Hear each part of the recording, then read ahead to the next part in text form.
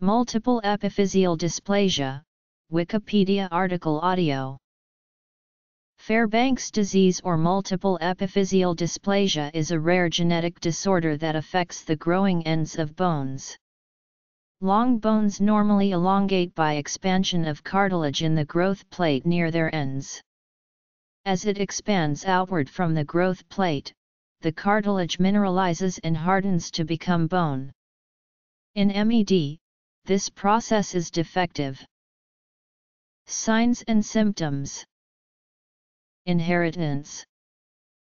Cause. Diagnosis. Treatment. History. Prominent people with this condition. Children with autosomal dominant MED experience joint pain and fatigue after exercising.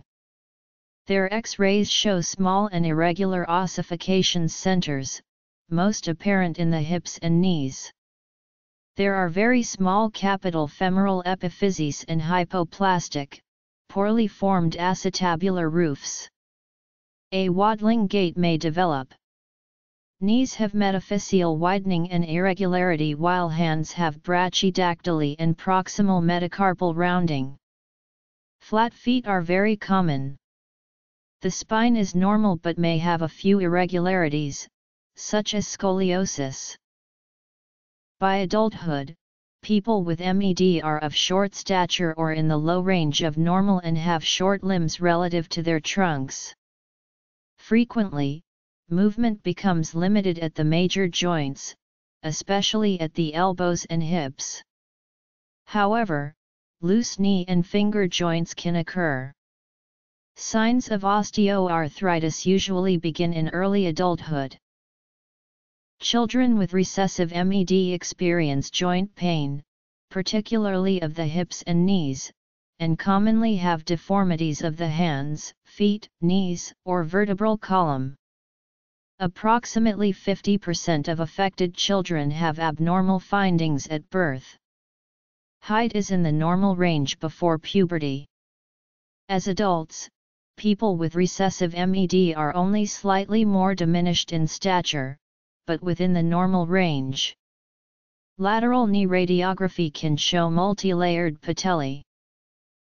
Multiple epiphyseal dysplasia encompasses a spectrum of skeletal disorders, most of which are inherited in an autosomal dominant form.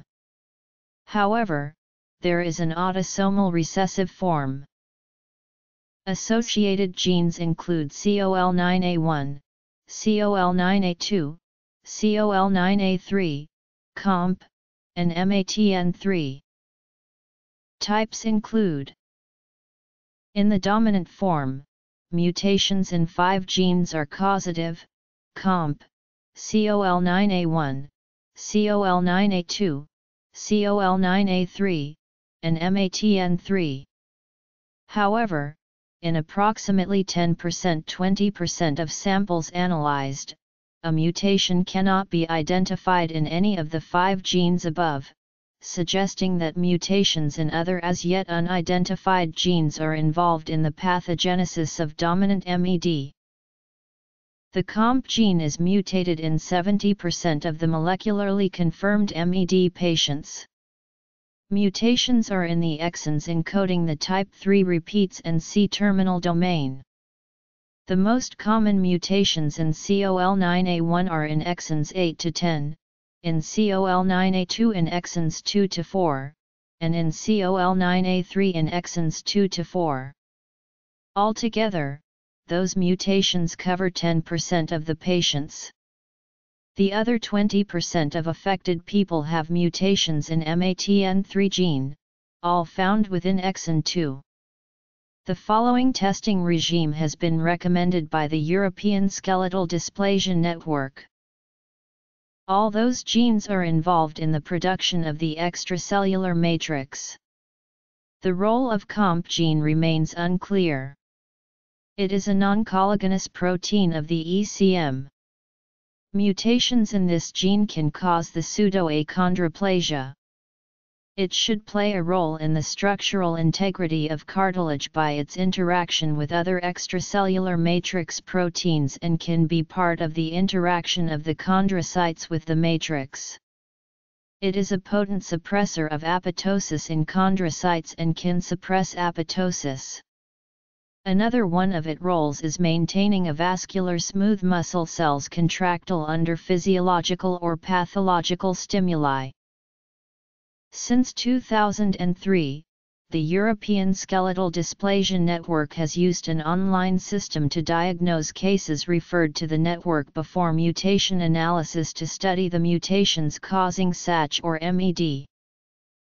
COL9A1, COL9A2, COL9A3 are genes coding for collagen type 9, that is a component of hyaline cartilage. MATN3 protein may play a role in the formation of the extracellular filamentous networks and in the development and homeostasis of cartilage and bone. In the recessive form, the DTDST gene, also known as SLC26A2, is mutated in almost 90% of the patients, causing diastrophic dysplasia. It is a sulfate transporter, transmembrane glycoprotein implicated in several chondrodysplasias. It is important for sulfation of proteoglycans and matrix organization. Diagnosis should be based on the clinical and radiographic findings, and a genetic analysis can be assessed. Symptomatic individuals should be seen by an orthopedist to assess the possibility of treatment. Although there is no cure, surgery is sometimes used to relieve symptoms. Surgery may be necessary to treat malformation of the hip and, in some cases, malformation. In some cases, total hip replacement may be necessary. However, surgery is not always necessary or appropriate. Sports involving joint overload are to be avoided, while swimming or cycling are strongly suggested. Cycling has to be avoided in people having ligamentous laxity. Weight control is suggested. The use of crutches, other deambulatory aids or wheelchair is useful to prevent hip pain. Pain in the hand while writing can be avoided using a pen with wide grip. Multiple epiphyseal dysplasia was described separately by Sevade Ribbing and Harold Arthur Thomas Fairbank in the 1930s. In 1994, Ralph Ullman's group mapped MED to the pericentromeric region of chromosome 19, using genetic linkage analysis.